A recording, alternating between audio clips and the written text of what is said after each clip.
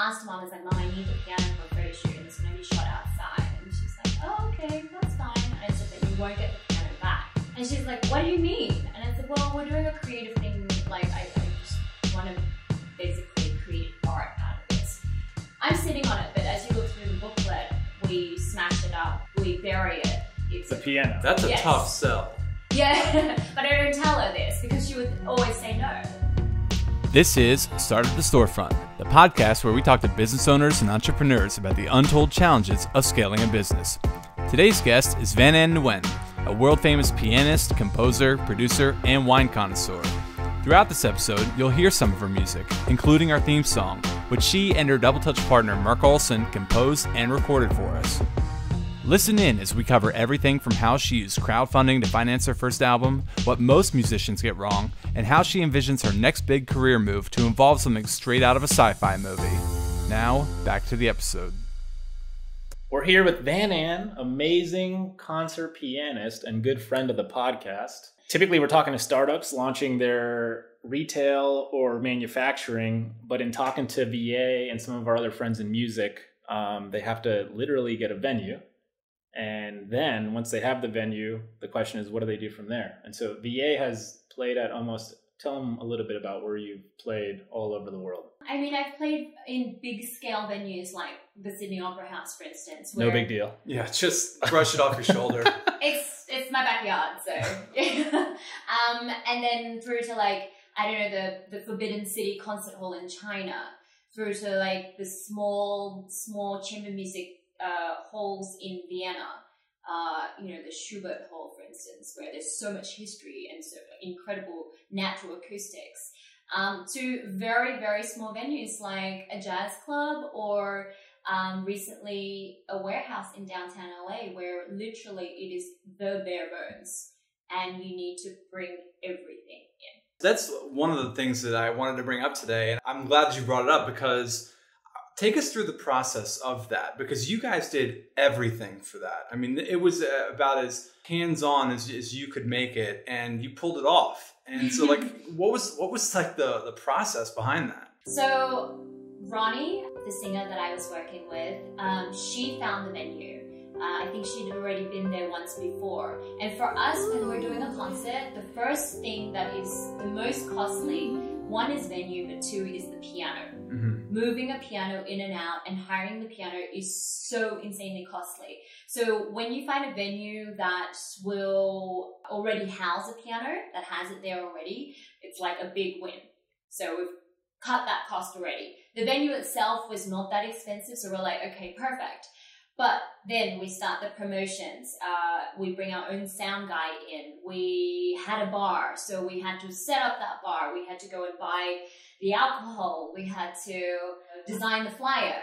How do you decide how many people? So for me, if I'm doing quick math and I know nothing about music or venues, I'm thinking I have seats. I have to sell the seats. Yeah. So I would imagine your first step is, okay, based on this market and the people I might know in it and my reach, I need to get X amount of seats, right? Is that kind of the logic? Exactly. So you want to find a venue that particular venue was a capacity of 100.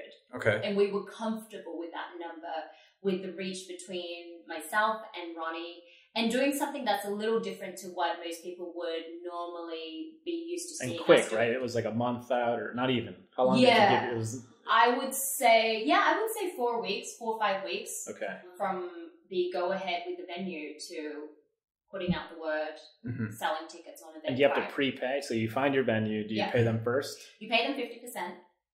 50% of the total, and then the other 50% is based on sales or something? There is a guarantee fee.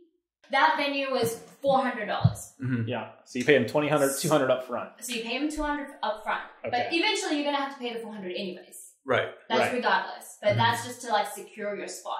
Yeah. Then you pay the other bit later on. Then you make $400 for yourself. Once you hit their $400, you get your $400. That's $800. Anything beyond that, we do an 80-20 split. Oh, okay. Let's rewind the tape. Hold on. Yeah. So you're saying the venue costs $400. Yes. Okay. In this example, let's just make it $1,000. Make it simple. Okay. All right. So I pay $1,000. That's how much the venue costs. Mm-hmm. I give them $500 up front. Mm-hmm.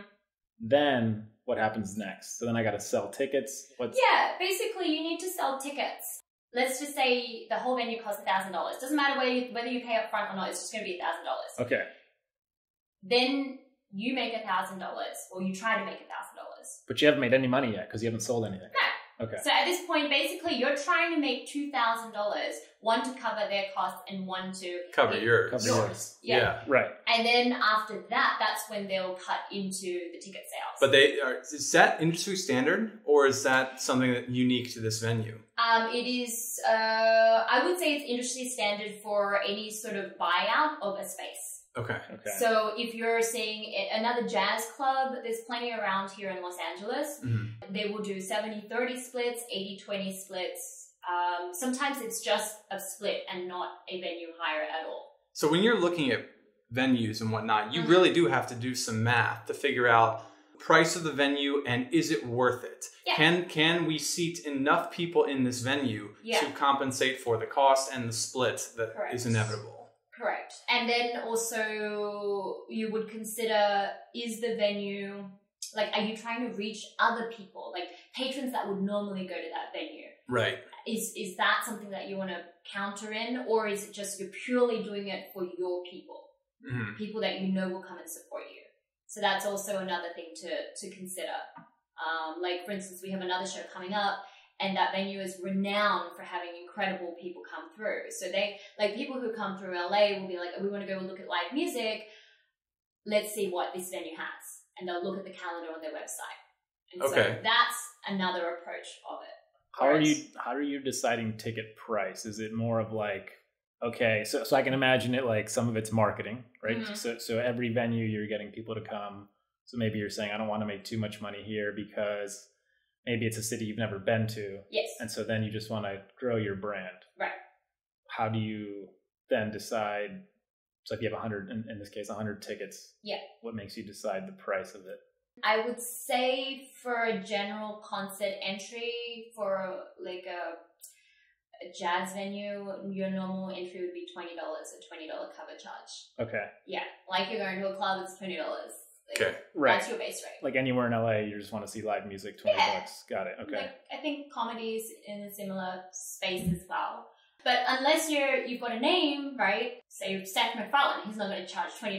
Right. Right. So then that's a completely different story. But I would say 20 is your base rate. The way we did it with that particular show is we wanted people to enter with a glass of wine. So we would charge an extra $5 in the total ticket price. Okay. Yeah. But the creative thing here is that you didn't necessarily hire a bartender. You guys did it yourselves. Yes. Which is great. You saved some money.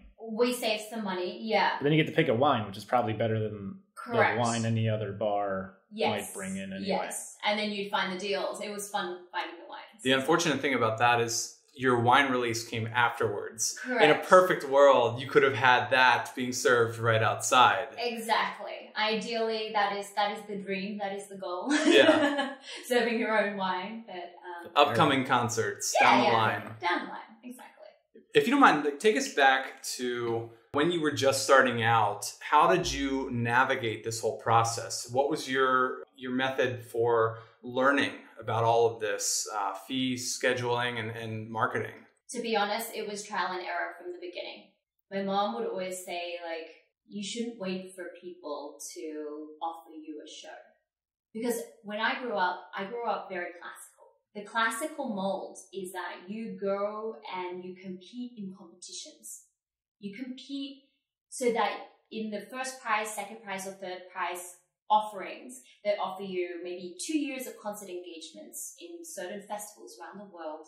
They offer you a album release, maybe with a very small label. It would never be with a big time Sony Universal or anything like that, but it's smaller. So you're trained to think that way. Like, if you don't win, there's no other way. And you're trained to think that you should be winning these things around the age of 21 to 25, if not a little younger. So the norm is you winning your way into engagements. Yes. Not actually setting up the function. So there's a lot of musicians that probably don't even know what that's like. Yeah, and then they think they're a failure if they don't Right, because they've never been a part of it because they've never won. Yeah. That's fascinating. It's an awful, depressing feeling. Like, you are there preparing 2.5 to 3 hours of music for 5 rounds. Your 2 preliminary rounds, your quarterfinals of 40 minutes, your semifinals with a chamber music, your finals, a concerto of 45 minutes long. And you get cut at quarters. I kind of love that in a weird way. I feel like more of life should be kind of like that. It's very like cutthroat.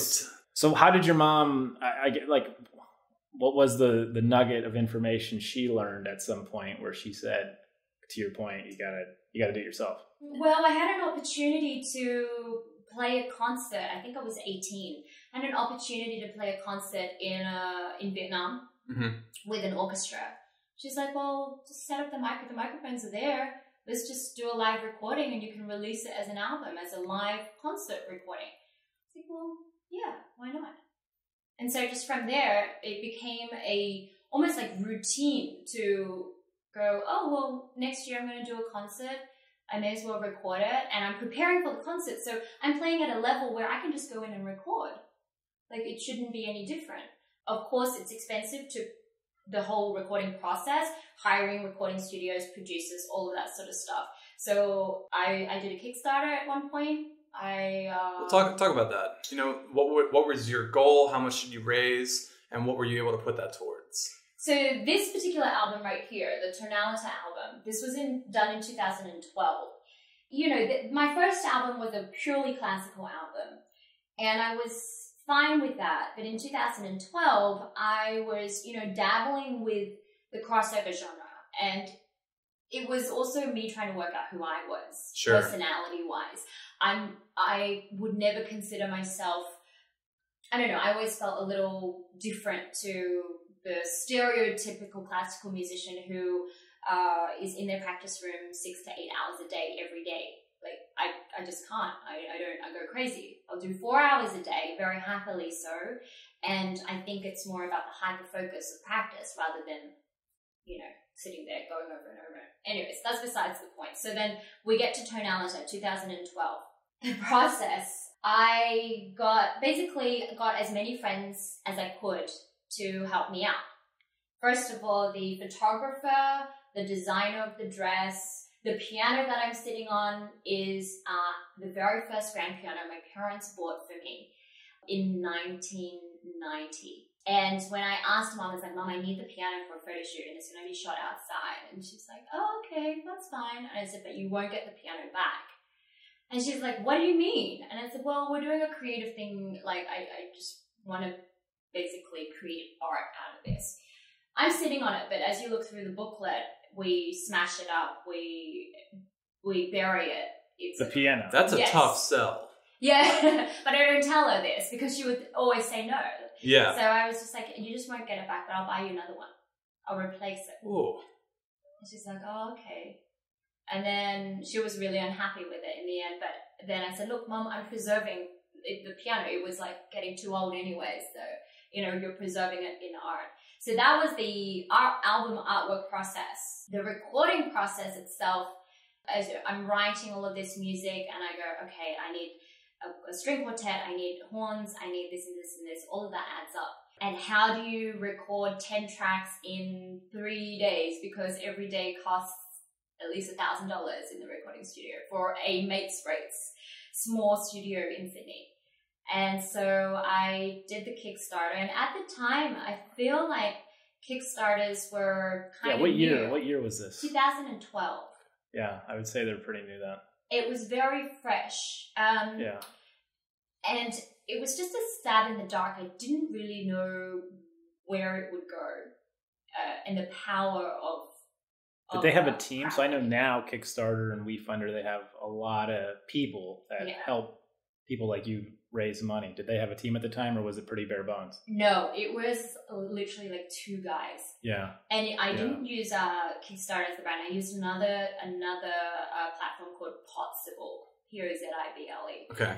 So we just kind of put it together and posted it up, and I posted up on Facebook and sent out email blasts. So within the first day, I think my goal was to raise like $10,000 because I figured the album will probably cost around there. This was a figure that you had just kind of had floating around in your mind, but you hadn't necessarily done all the math. I did not do the math. Were you thinking like 10 days of studio time at $1,000? I was like 3 days of studio time, 3,000. Plus hiring all the musicians and the photographer. And and like honestly, so many musicians there gave their time for free to record because they believed in the project. And same thing, photographer. I think I housed him at my house, but it was just like, yeah, we'll shoot. We'll do a creative collaboration. Everyone was keen to throw their 2 cents worth in. So they were like, this is a cool idea. The dress, that designer, he made that dress on me in the fields and stitched it into me. And then we shot, and then I was like, how do I get out of this? And he just cut it, and that's it. There's no more dress. That dress. That is the only evidence of that dress ever existing. Yes. That's pretty cool. Yeah, it was crazy. We had no plan. We had a vague idea, but we had no plan. And I feel like my life is like that sometimes with the music and where it leads is that I have an idea, but I'm just kind of, you're not trained to think logically so much sometimes. So did you meet? So you sent out the emails. Did you end up meeting the goal? Yes. We hit the goal. And how long did it take you to hit it? I don't really remember. Because today I feel like the typical, like it's like 3 to 6 months. A lot of these campaigns that these people run. Usually it's like millions of, or not millions, but it could be like $200,000. Right. And so it's like 3 to 6 months usually is the. I think it was 30 days. I gave it 30 days. A month, yeah. Yeah, I gave it 30 days, and then we hit it maybe 3 weeks in, because it was like a hike in the first week, a lull in the second, and then the third, we kind of pushed it again, and then it was fine. So we went over it, and it reached the greatest thing about it was at the time, again, I didn't realize, but it reached particularly the Vietnamese community all around the world. I'm talking Vietnamese community, obviously Australia and the United States, Canada. I didn't realize it got there. Obviously back in Vietnam, in Italy, it reached over there, and then I subsequently ended up doing a concert for them as an exchange for their donations. I didn't realize the power of it at the time. I just thought, I'm just going to raise some money. And then it was a perfect marketing tool for it to come out soon after.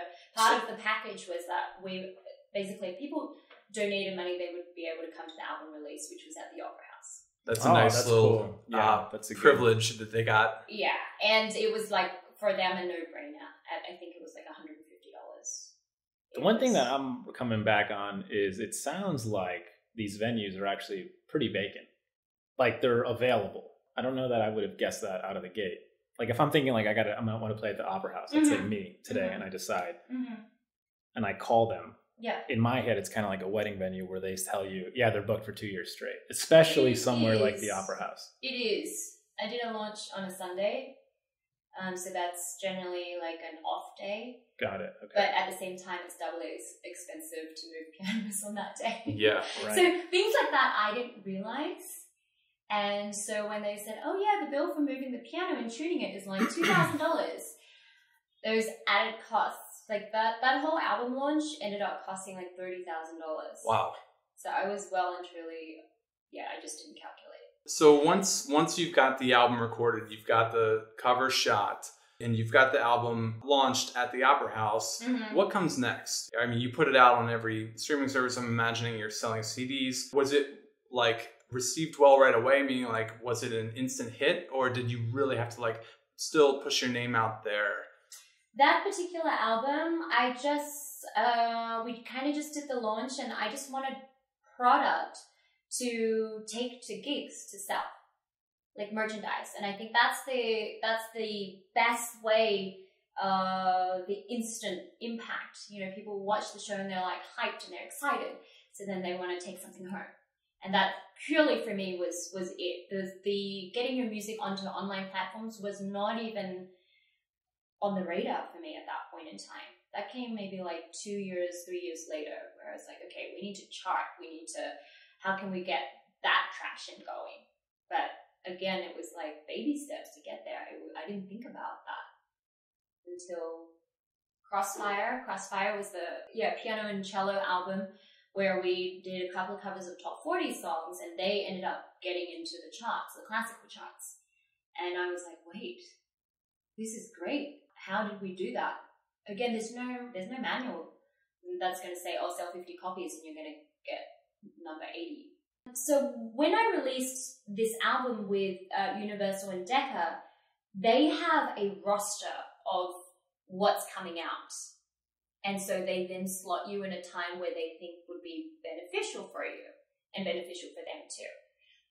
We don't have that information when we're releasing by ourselves. The day. Do you agree with them the whole time? Or is it a big, is it like, I can imagine it being, this is what you want, this is what they want, and then you have to compromise or enlighten them, or? It's been great so far in terms of content, like what I want to play and what I want released. Mm-hmm. Definitely, it's been great.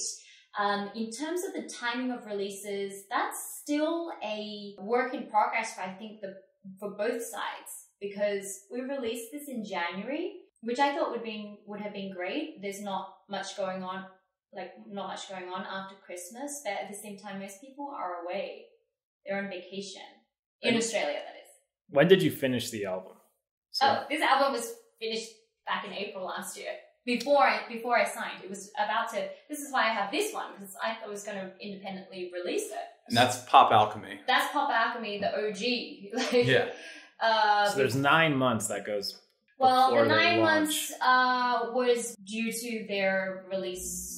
But they do singles in between, right? Is that what happened? Okay, so the singles idea is really, really interesting that you bring it up, because in the classical world, we don't release singles.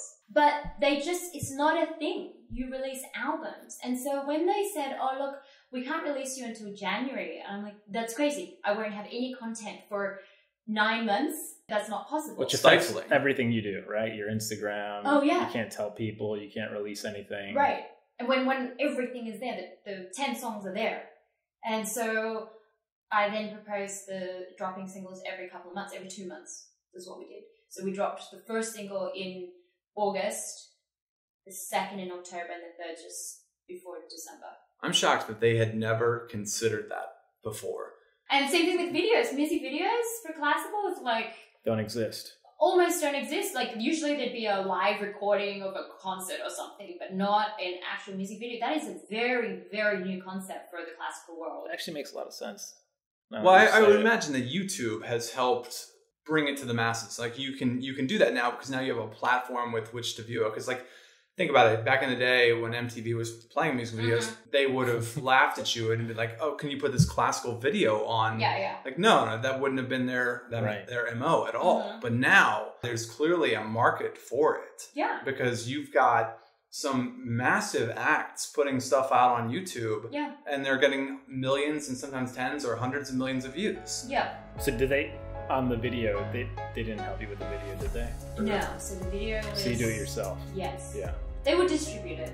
They got me a Vivo channel, which is pretty legit now. Yeah. That's Vivo cool. artist. So Universal helps you. You guys do the single thing, or you release your singles, album launches. In terms of, so you're done in April. This happens 9 months later. When do you go back to making new music? And all of this doesn't seem like a distraction because it all seems like scheduled. It's all scheduled, so you know when it's coming. Yeah. Do you go right away into music, or do you take some time off? How do you navigate what's next? I think for any recording artist, it is then the balance of doing live shows. To spread the word about the album and the music that you just made, right? Yeah. Right, okay. And to live, make money. Yeah. Yeah. and exercise your craft. For me, there's nothing better in this world than performing, being on stage. Like, I love recording, but to be honest, I hate the recording process. I don't like being in that room. Everything inside just tightens up and goes, okay, I need to play perfect. How do you do that? You can't. No, you can't. I thrive on like the adrenaline of live perforences. Because you can feel the people, their reaction. Yeah, you feel the people and you're like excited. Recording, I freeze. I start to freeze up. And then as you make a mistake and you're like, oh, shoot, I need to do that again. And you tense up even more and it just gets worse and worse. How many people are on the other side of the glass watching you? Probably 2. Okay. So that's not really the issue. No, it's not them.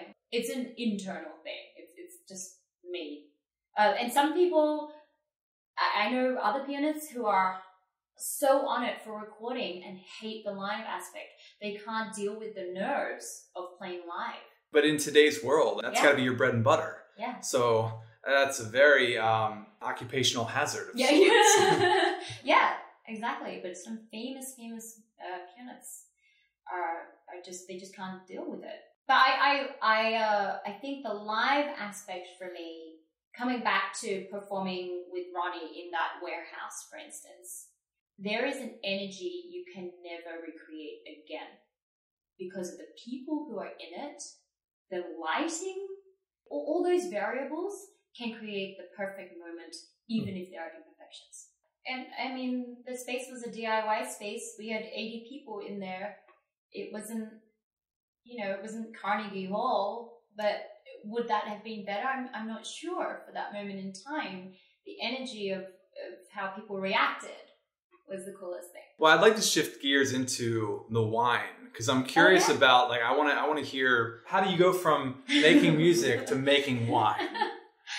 Well, I've always loved wine. My dad introduced me to wine when I was 12 years old. What's the drinking age in Australia? Wow. I think you just What's sold the your statute dad of out. limitations on that? So drinking age is 18.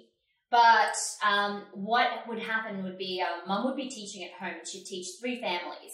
And they would basically take the whole afternoon and evening up. Each family had 2 or 3 kids, so it would just take the entire Friday afternoon through to evening. The 3 dads would then each bring a bottle of red wine and just do tastings.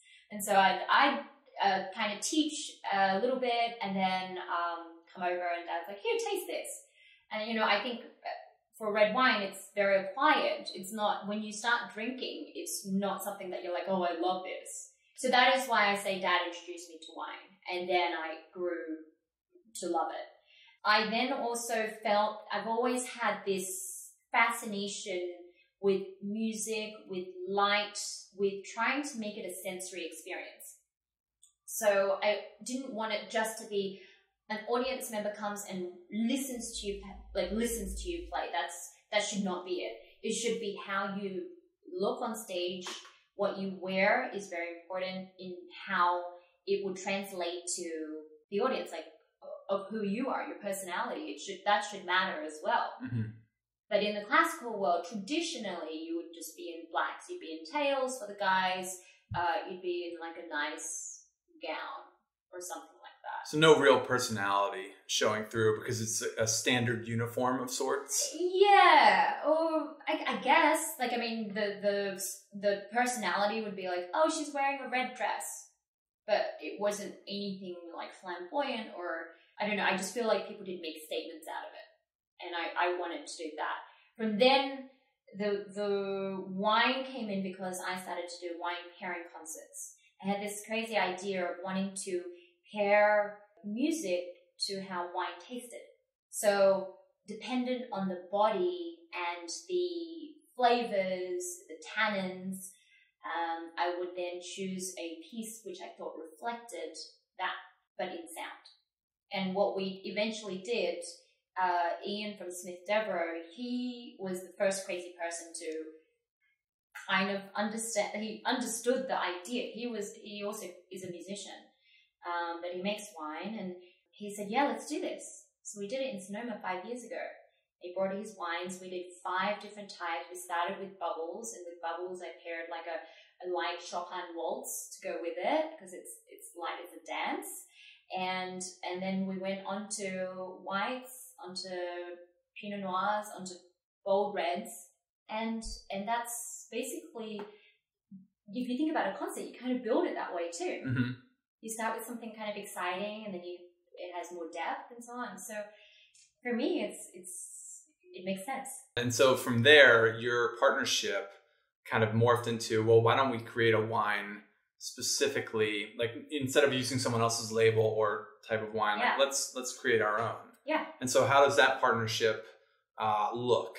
You're not stomping grapes yourself, but you're obviously, I mean, you probably put in a lot of input to this wine. So how do you how did you go about that? Yeah, so essentially, this first one was for me quite hands-off approach because of the timing of me being in different places around the world and timing not working out very well. But I said, you know, I would love my first wine to be a big, bold red as like an homage to Dad introducing me to wine.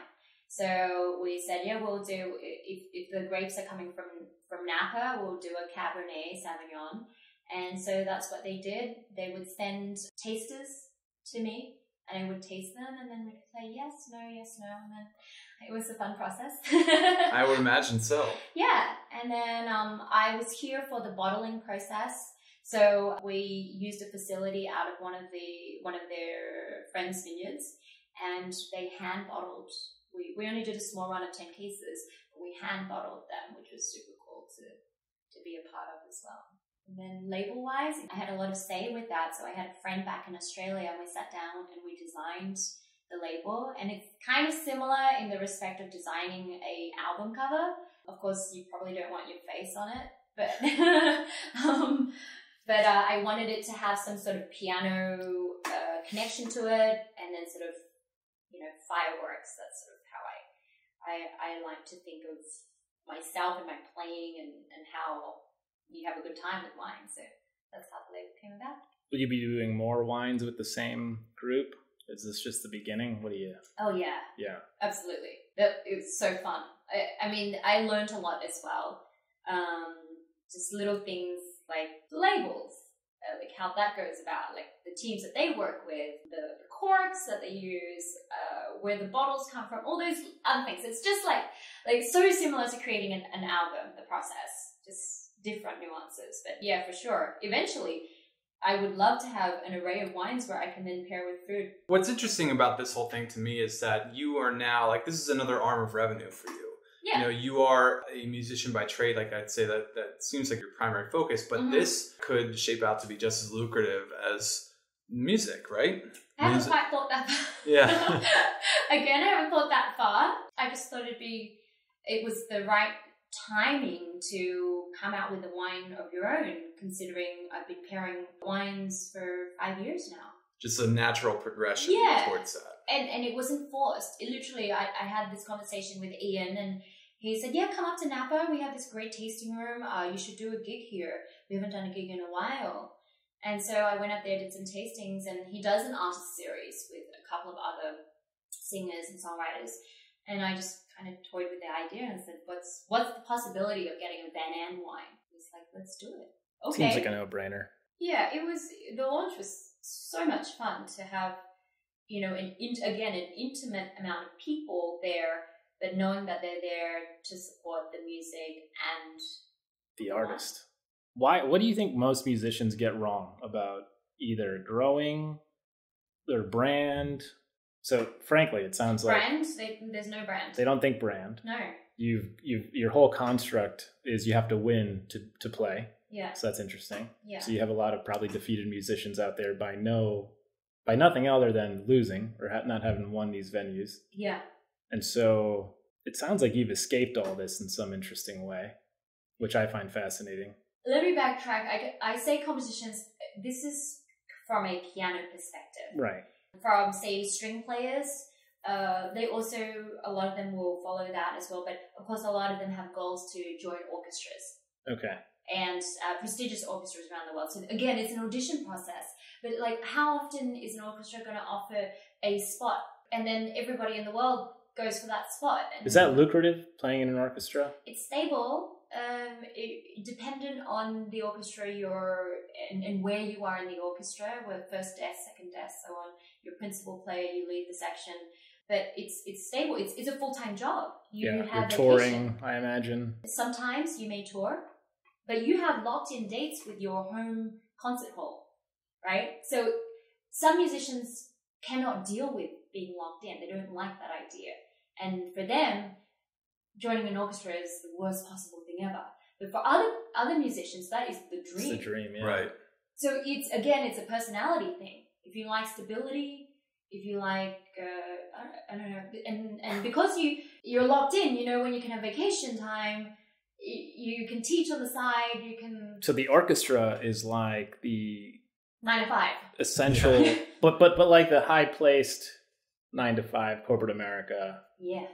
Stable, you're good, Yeah. but you're talented. There's a certain talent level there. Absolutely. And you would put yourself as like the renegade entrepreneur in the music world, figuring it out. Figuring it out, yeah. Definitely trying to figure it out. Do you have to do a certain amount of albums with the Universal deal? Like, how does that work? Are they? I signed a 3-album deal. Okay, and this is one, right? Yes. Okay, so now you're working on the second one. Yes. When are you expecting that to come out? Share it here first. Tell everyone. Yeah. It'll be 2020 for sure. Okay. Have you written all the songs? We've got the concepts. So I've got 2 album concepts, and it's just narrowing it down to working out which one we're going to go with, and then I need to sit down and write. An album concept.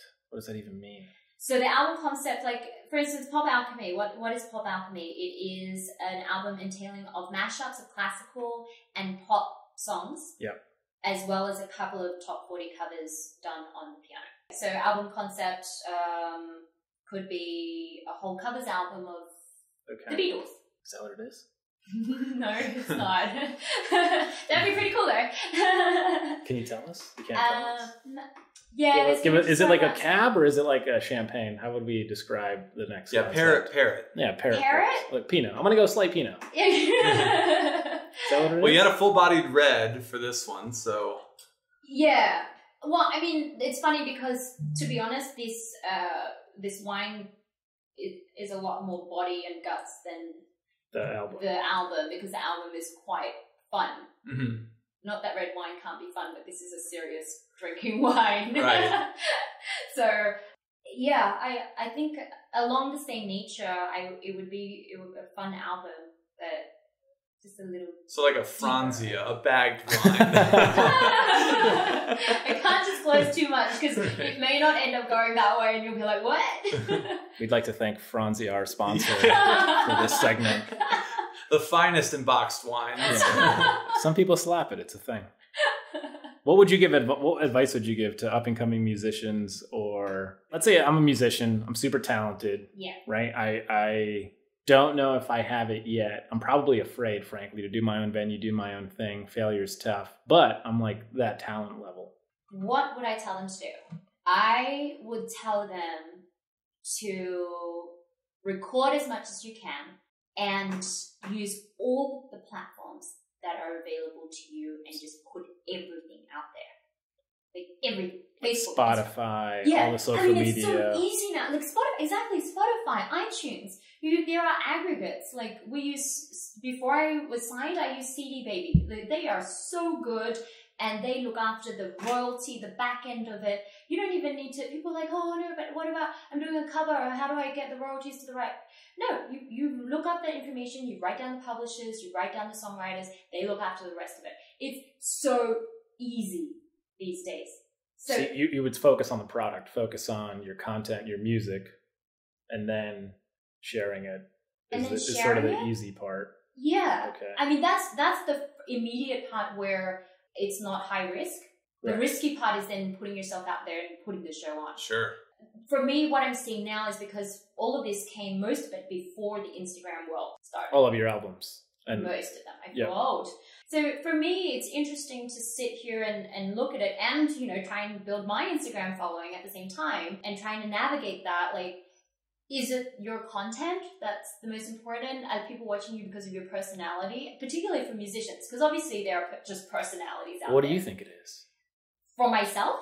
Yeah. You think people follow you because of you, or you because of your piano skills? Both. Both. Yeah, both. Yeah. I'm sure the real classical people follow you too. They must.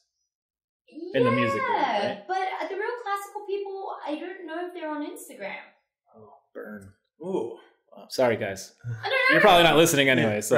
Age-wise, I guess, again, like now, Sure. If I say, real classical, I instantly, that's so scary that I'm like, no, instantly they're older people. That's so bad of me. That is bad. That's really awful. But then that's why I have Facebook, right? For the old people. Right.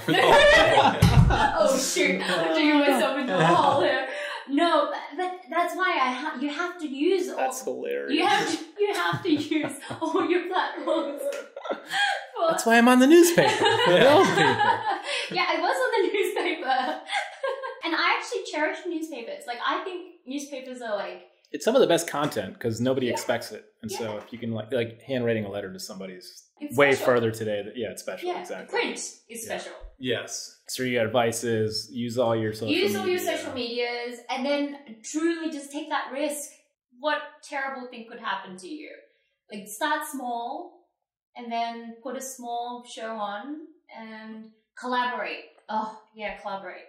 Find people that... With other musicians. Yes. Yeah, so that way you're sharing the risk. Exactly. You're all sort of sharing the courage required. Yeah. And don't be afraid of the word no. Just ask. Who would say no? Lots of people. Like, I would ask her, for instance, I'd ask for clothing sponsorship. Yeah. Like, hey, I need a dress. And what's the worst thing that could happen? They'd say no and go move to the next designer. And yeah, branding. What you said about branding, I think musicians are just not wired that way. And I wish they were. Because it doesn't matter how good you are, no one knows you if you're not out there. And that's a big problem. Sitting in your bedroom. It's interesting though. Video, like YouTube, they have that convention, VidCon. Yep. So I went to that a couple of years ago, and it was fascinating to see. They had a live stage for their music influencers, the people who had their channels, right? Huge followings. But they are kids, if I can say kids, like in their teens. They're in their bedroom just with a camera, playing guitar covers to the camera, and everyone at home is watching. They went up on that stage and they could not hold an audience because there is that much more space now that you need to fill as a performer. So for me, the lesson I learned from that is you need to perform. You need to be out there and performing and doing your craft out there. You can't just sit behind a screen because I don't think that's performing at all. It's so interesting because it is vastly different.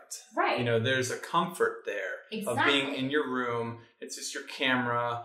If you make a mistake, you can just re-record or whatever. Yeah. But if you're trying to hold someone's attention, not just one person's, but an audience of 100 or 1,000, you have to be much of a larger persona than you would be in just your bedroom. The other word that comes to mind is consistency. In terms of like discipline or in terms of practice? Practice is obvious. Yeah. That should be a given, but consistency of what you're putting out there. You know, for me, I get antsy that, you know, an album comes out once a year. I think that's not enough, but it is enough for me at this point in time because I need to tour it and I need to do my gigs. Then I need to find time to write it and then restart that process again. Like, I think for an album to come together, it takes 6 to 9 months at least. I look at it like momentum. You know, you need to, it takes time to build it. Yeah. But then once you have it, you have to keep it going. Yes. And stay in that space. Yes. And if you don't, it's generally so much harder to start again. It's like you've been going to the gym every day. Now you've taken 3 months off. And that first week is not ideal for anybody. That's why I feel like I am afraid of taking holidays. It probably is a great thing for me in terms of inspiring me again to write. I love new spaces and I love meeting different types of people and hearing different, smelling different things and hearing different languages. You know, those things always contribute to creating for me. But being away from the piano for 3 weeks, that's scary. So what's next for VA? Well, hey, I'm going to put it out there, right? Do it. Let's just put it out there. Let's talk about it. All right, so the idea is we do a virtual tour. Now, a virtual tour being that I stumbled across this Spirio modeled Steinway piano, which plays back. So you'll hit record on your iPad, you play whatever you want, and then press stop, press play, and it will play back the keys moving. That playback technology has been around for a while, but this plays back all your nuances. To the staccato, to the crescendos, everything is there.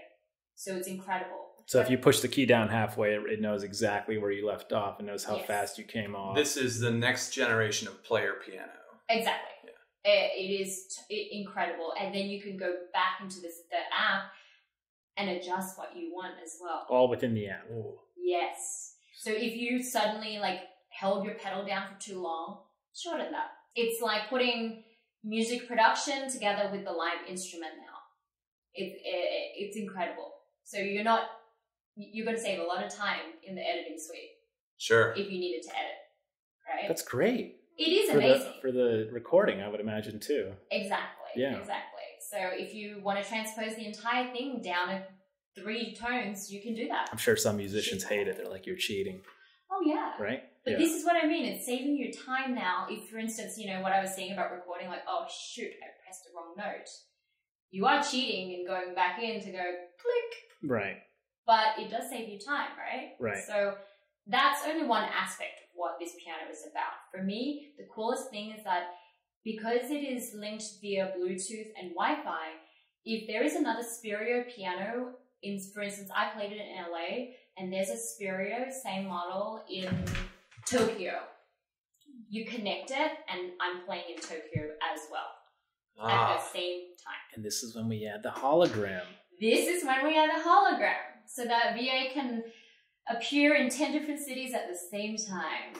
So if you're listening or watching and know anything about holograms, or you work for Steinway, 2021 is the tour launch date. 10 cities in one day. Diego is my tour manager, clearly. Yeah. Because he hasn't told me this, but... No, I think it's really straightforward. It's pretty simple. And I think Steinway should and will be more than happy to sponsor it. The other concept is then you have one live person there, right? Exactly. So like we bring in a live person per venue. Violinist, singer. To accompany you on the piano. The hologram. Yeah. Yeah. So there is a live element to it. Right. Well, apart from me playing live, but there's a human there. Yeah. A human element to it. No, well, I mean, we were talking about this idea the other day that if we were to start smaller in terms of staying within the state of California, Right. I could then move down or up and Right. be like, let's do San Diego, let's do LA, and like 2 hours later, let's do Santa Barbara 2 hours later, you know. I'm excited about the idea, but know nothing about holograms, that technology. If you think about pianos, nobody ever thinks about piano innovation. Those two things don't exist. It's almost like an oxymoron saying it. And so if I'm Steinway, to me, this is a no-brainer. It's like, whoa, now the hologram just increases my marketability. But also what I'm selling is this new component, which is the Bluetooth piece with the app, being able to tune it, however you described it. Yeah. Like, I don't know that they're marketing that to a mass. I mean, I don't even know how often people buy a new piano, but to me, it's a no-brainer. To me, that particular piano, because there is no compromise on quality either. Because that sounds like a commercial.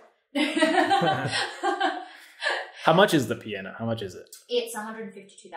And it's like $1,000, you said, like a 9-footer. How much is a normal Steinway for comparison? So this stereo is the size of a Steinway Model B, which for me is the ideal piano size for any home because it's 6 foot-ish. Okay. Because you can't have a 9 foot in your house unless you've got a McMansion and the acoustics for it is, you know, right. It's like a dining table.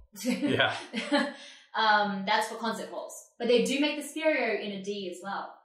With how big's a D? 9 foot. Okay. So it's either 6 or 9. It's made for the concert hall too. And so how much would a regular B cost you? A regular B brand new is $112,000. So it's, you know, significantly more expensive. I mean, it's what, $40,000 more, yeah. I would argue if you're going to spend $112, you're right there. Just go for $152. You're there. You're already there. Yeah. Ship it. Put it on the credit card. Yeah, to then have this technology and imagine like inviting someone over who you really like, who can play. And you then capture that forever. You don't need to invite them back over. Oh. Do you then need to ask permission? It's kind of like stealing your soul. Wow. Be like, hey, come over. I'll host a dinner party. Can you play for me? Okay, thanks, bye. Wow. And then never talk to them again. Yeah. And then now put the hologram in and she's there. If Done. You want it there. It's like, Alexa, play the piano. Well, yeah. Look at that. We just paired it now with Amazon. Oh. Now you have a 3-way partnership between Steinway, Amazon, and the hologram company. This is some next level. We are some real sponsor whores. Real entrepreneurship. The thing is, this is all super possible in today's environment. That's kind of the exciting part. So after this concert, 2021, by then you'll have another album launch for sure. Probably 3 albums in. Yeah, maybe that could be the 3rd Universal album tour. Sure. Hologram tour. You should pitch this to Universal. I think really I think it seriously has legs and it's super exciting and possible. Really should. We have a great festival in Australia called Vivid. Happens every winter in June, and it's a music, ideas, and light festival, and it's incredible. They project stuff onto the Opera House. So they would do this. Oh yeah, this would be up their alley. Yeah. Yeah. We just need to get people together. Let's send some emails. Yeah, let's do it. All right. So for the people listening, where can they find you? They can find me at Van-Anh Official, VANANH Official. That's websites, Facebook, Instagram, Spotify, Apple Music. VA, super talented. Thank you for being on. Thanks super very much. Good talking to you.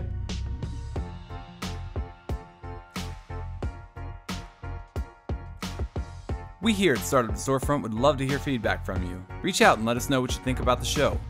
Make sure to give us a rating on iTunes. Anything over 5 stars is the only way to go. Our music is composed by Double Touch. You can find us on Facebook and Instagram at Startup the Storefront. For more information on the products and businesses featured on the show, check out the links in the show notes. Make sure to subscribe so you don't miss a single episode. Thanks for listening, and we'll see you next time.